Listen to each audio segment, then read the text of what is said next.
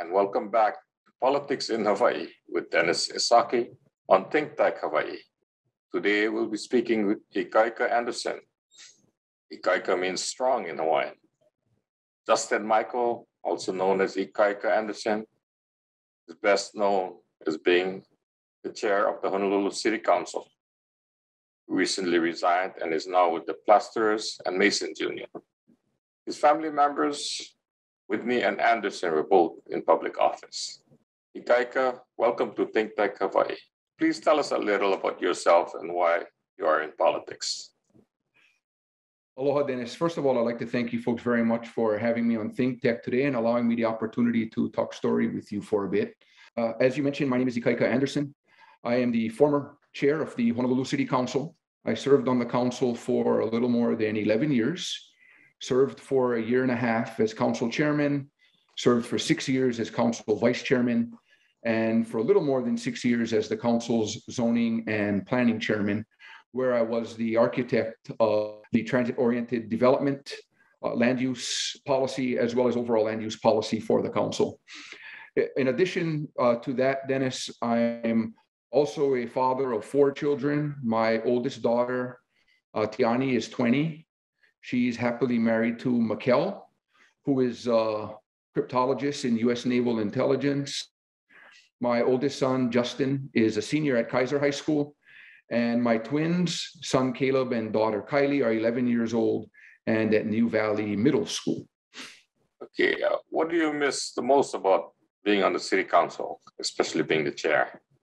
I miss most about being on the council, people I served and the colleagues that I worked with, Dennis. I had the amazing opportunity to work with a great group of colleagues, including Ann Kobayashi, Tommy Waters, Brandon Elefante, Ron Menor, Ernie Martin, Todd Apo over the years. I also had the most amazing staff that any elected official could ever. You know, Dennis, any elected official is really only as good as the staff that they have. Mine was truly the best. My chief of staff, Andrew Malahoff, I knew for more than 35 years. He and I went to middle school together. Alan Teixeira, my deputy chief of staff, I knew for about the same amount of time. Francisco Figueredo, I've known for more than 25 years. So that really gave me the opportunity for me to know my staff and for my staff to know me and for us all to be comfortable with one another. And as I said earlier, really an elected official is only as good as their staff. I'm also a caregiver to my grandparents. I was raised by my grandparents, Whitney Anderson, former state legislator, serving in both the House and the Senate for a total of 20 years. And my grandmother, Hanny Anderson, who was an executive in the local airline and travel industry for more than 40 years. And my pop is going to be 90 in December. My tutu will be 87 in January. I assist my mom and my stepfather in taking my grandparents to their doctor appointments, to do shopping, or I'll do it for them, to pick up their medications, and also to be here to assist with their daily living, Dennis. I'm very fortunate. My family and I are very fortunate. My children and I share property with my grandparents. So they live right across the lawn from us. You open my front door and walk across the lawn, and I'm on my grandparents' porch. So my children have the opportunity to eat dinner with their great-grandparents almost every day, which has also given my keiki a very solid opportunity, which really isn't afforded to all that many, to get to spend quality time with their great-grandparents. I believe when I saw you on Maui, was it Whitney with you? Yes. At Richard Minatoya's funeral service. Yes, my grandfather had been friends with Richard Minatoya and former state senator Joe Tanaka for a number of years. As you know, Richard Minatoya served staff of former Senator Tanaka for a number of years. So we had the opportunity to be friends with both of those gentlemen. Prior to being the chair, you're the chair of the council, you're the chair of the Transportation and Planning Committee, which leads us to the rail. Yeah. So what is your take on the rail right now? Right before I left the council, Dennis, I introduced a proposed charter amendment to abolish the Honolulu Authority for Rapid Transportation. I just feel that HART has outlived its usefulness and its purpose. and that Honolulu's elected official, the 9-member Honolulu City Council, and the mayor are in better positions to complete rail's construction. HART largely is unanswerable to anyone after their appointment. I would surmise to say, Dennis, that if I were to walk into a local restaurant on Oahu today, pick a location, and ask folks to name me 5 HART board members, most folks wouldn't be able to do it. Additionally, when there's an issue with rail and the general public wants to contact someone from the HART board, in addition to not knowing who to contact, even if they're able to reach someone, these folks really aren't directly accountable to the public as an elected official is. So I felt that it would be best to return the construction management of HART to the council and to the mayor. So at least someone who's directly accountable, or a group of people who are directly accountable to the general public, would be charged with finishing up the project. The HART chair, Pauline Hanapusa, was just on a show with Yunji Denise and Ryan Tsuji. And she claimed that the estimated budget shortfall of 3.5 billion was wrong and perhaps only 2 billion. It downplayed the other negatives. Any thoughts on that? You're going to hear papers being given from the HART board, from the HART staff, as to exactly what the shortfall is, as well as the reasonings for the shortfalls. Again, if we have the elected officials be charged with finishing this project, I just feel that the accountability really stops on the desks of the elected officials anyway. But right now, Honolulu's charter has the authority for finishing the project or not, up to the Honolulu Authority for Rapid Transportation Board of Directors and the staff.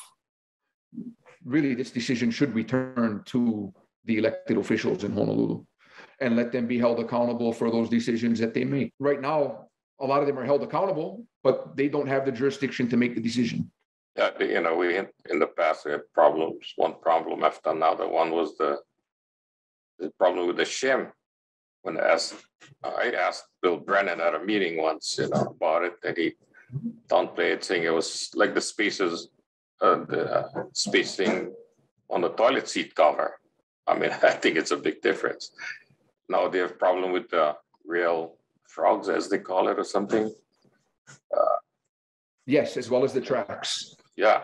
So you see state getting more involved in giving them more money, or besides giving them more money? The state has gotten more involved in appointing non-voting members to the transit authority. But again, Dennis, the accountability of any of these members, whether they be appointed from the state legislature, from the city council, or from the mayor, still not directly accountable to the public. And as I mentioned earlier, the issue is really on the desks of the 9 council members and the mayor. I think it's time to have those folks then have the authority as well to deal with that issue directly that's on their desk. That's really the only way to do it. Abolish HART and allow the decision-making to occur at the city council level and at the mayoral level. Yeah, thanks. Well, we could go on forever on talking about the rail. Anyway, we're kind of tied into the rail. You got housing. Well, one of the things I think you discussed, and it showed on one of your photos, you're questioning some condos since they're going to be, was it to sell to people in China? A foreign developer came to Honolulu a few years ago, proposing a new development. And when this developer first came to Honolulu, the developer promised to utilize a local general contractor who would in turn hire local labor and use local suppliers. That developer then reneged on that promise to the people of Honolulu and to the Honolulu City Council by firing the general contractor, the local general contractor, and then proposing to bring in foreign labor.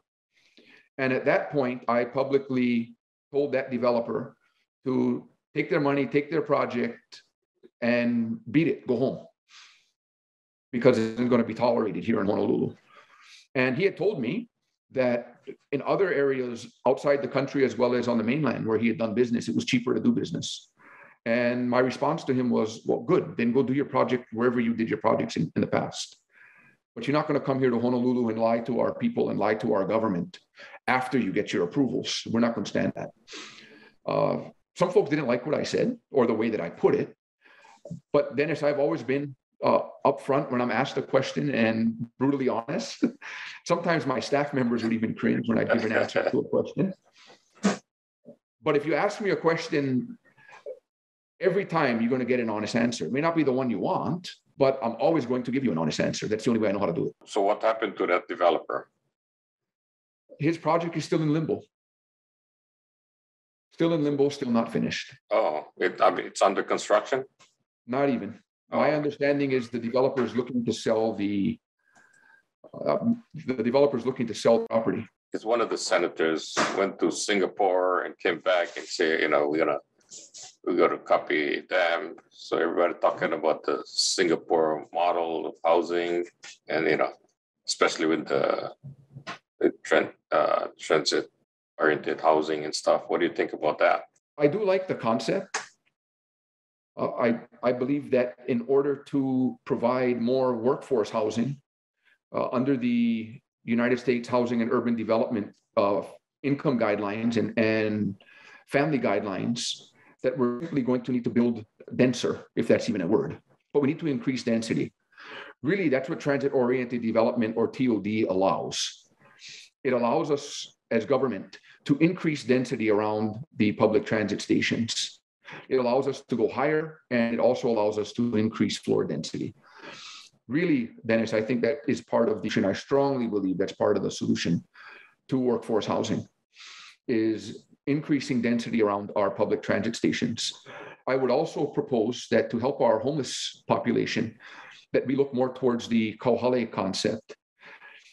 Roughly 2 years ago, I worked with Lieutenant Governor Josh Green and a Waimanalo Anti-Blanche McMillan to bring to fruition one of the first, if not the first, kauhale projects in the state, in Waimanalo.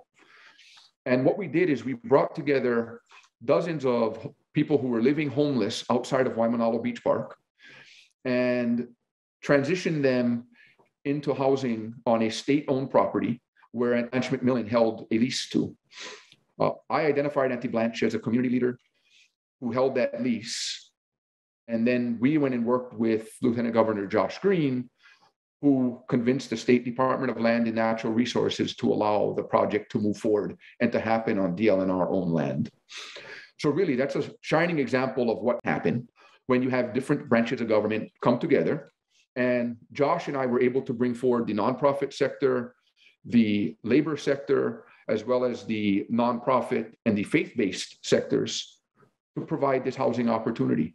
And as proof that this can be copied, Dennis, there was a blessing just recently, I believe it was yesterday, in fact, in West Oahu, out in Kalailoa, of a very similar project that came to fruition with the help of Homemade, with the help of the Lieutenant Governor, and with the help of the labor community as well as the faith-based community. Yeah, I'm glad you and everybody doing a lot in that section. However, with the median price of homes being about $1 million, like the middle class, working class, having a hard time get houses, and I think we need more help there. We certainly do need more help there. And likewise, I believe the answer is looking for government-owned property so that we can remove the highest hurdle to workforce housing, which is the cost of land.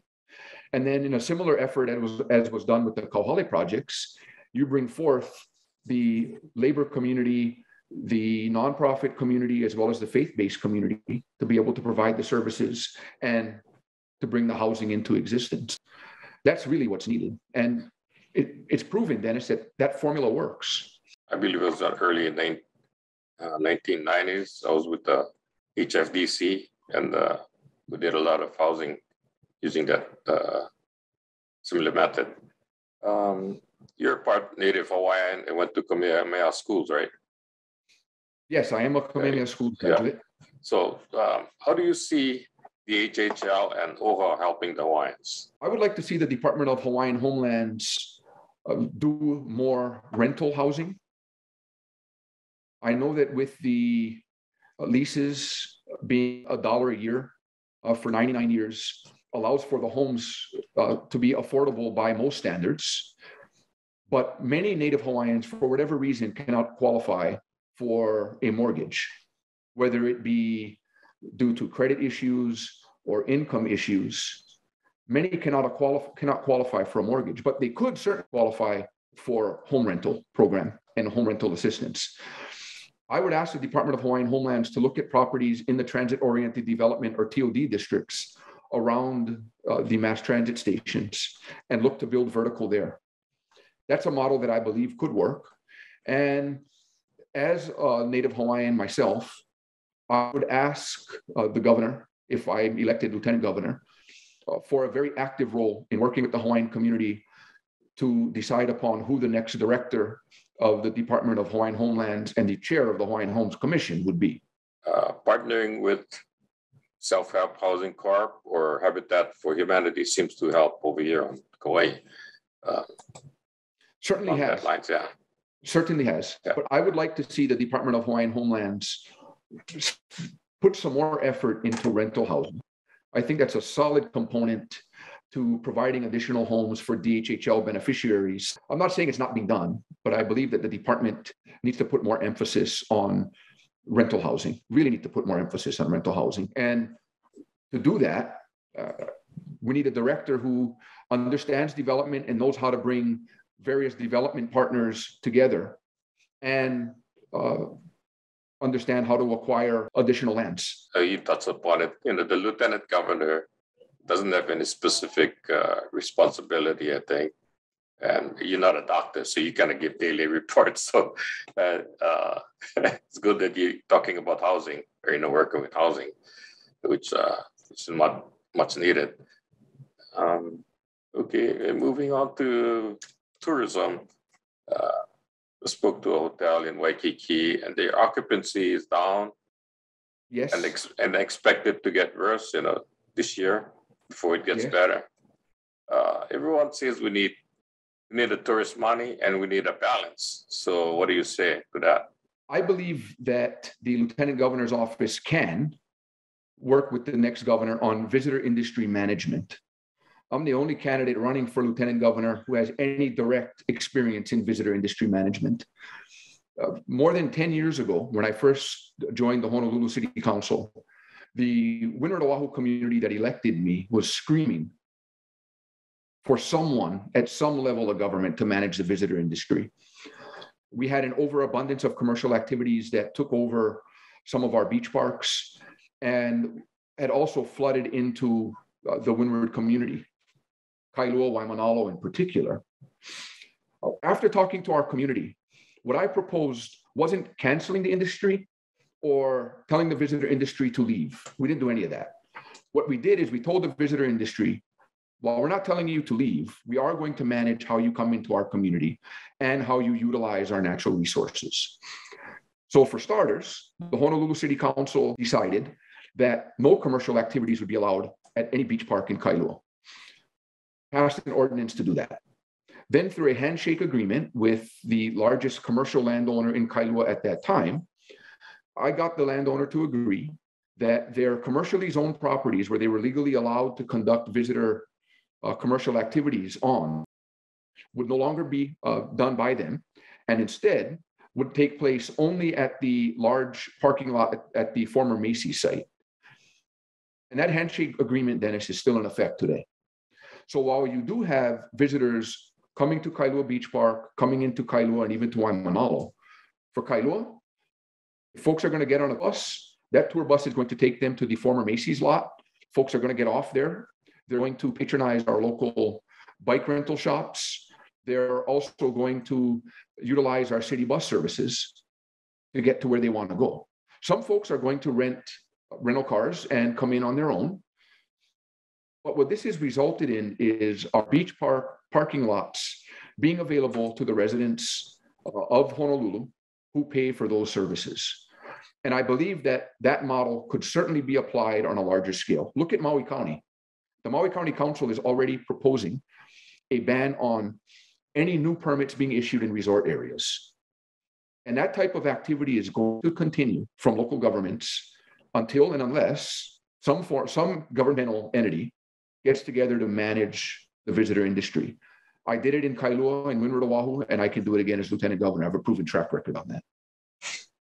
Yeah, there's talk about getting the visitors more involved in cultural things, through the, I don't know, visitor industry management. What do you know about that?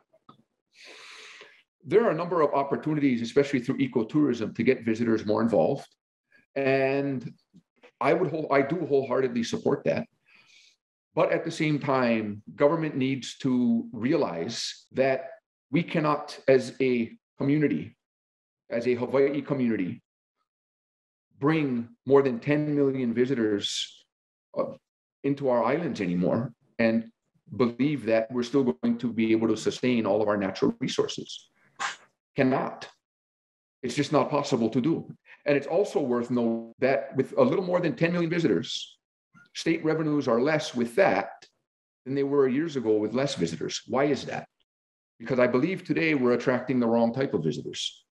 We need to encourage bringing visitors here who are going to spend more money, and less of those visitors who are going to spend more money than bringing in more visitors who are going to spend less money. If we can continue to keep Hawaii a good place to live, it's going to be a good place to visit, but we shouldn't be doing it the other way around. Gotta be focused on the residents first. Like you said, focus on the residents, but then, you got some Kama'ana who moved away, then they'll become visitors when they come back here. Like they might not be the really rich ones. I mean, you still gotta embrace them. And same as when we go, we're not the filthy rich, visitor elsewhere. So there got to be some balance. You cannot just say only the rich can come or something like that, right? No, I'm not saying that we would turn into a destination where only the wealthy can come. But when you have a mainland airline coming to do business here offering $200 round trip tickets, and we're expecting that we're going to bring more of those visitors in, and that they're going to spend the dollars that we need to sustain our economy, and at the same time, they're not going to ruin what we have, I believe we're sorely mistaken. Yeah. Not going to happen. Moving on to the topic, the Aloha Stadium. What do you think we should do? I do believe that there's room for a housing component at Aloha Stadium. I do agree with former governors Cayetano, Waihe'e, and Abercrombie that a smaller stadium would work for us. I think a 50,000 seat arena or even a 40,000 seat arena in today's market for Hawaii, if we're focusing on Hawaii primarily, is too large. We saw the University of Hawaii retrofit the Ching Athletic Complex from what it was, then planning a smaller footprint before turning it into what it is now in a year, maybe less than a year. If the university is able to do that on that type of a time frame, I'd like to hear what the university believes as far as the feasibility of building a stadium on campus. And I'm very interested to hear the university leadership's perspective on whether or not the university has that capacity to do this. I do believe the potential is there, and I believe this is an idea that's worth considering. But we're also going to have detailed discussions with the legislators representing the Manoa community, from the state representative to the state senator to the city council member. But I believe that's an idea very worth considering.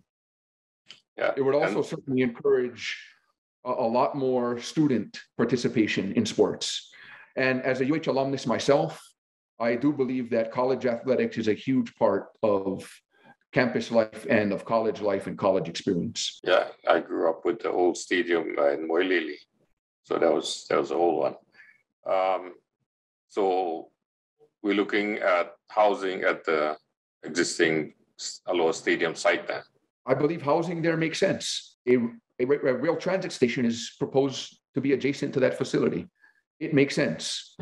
Multi-use land use development makes sense. From retail to residential to some component of sports, if it's feasible, makes sense. But that entire area is ripe for transit-oriented development. And we should do it there. It makes sense to do it there. But I do think that affordable housing has to be a component there. You want to encourage people to live, if not at the very least nearby where they work. Okay, Perfect thanks. opportunity at a low state. Okay, thanks. We don't have much time, but this is a federal act. But what do you think about the Jones Act? I had an opportunity to look at Jones Act policy a few years back. And really, the Jones Act policy is a lot more than just looking at the price of goods.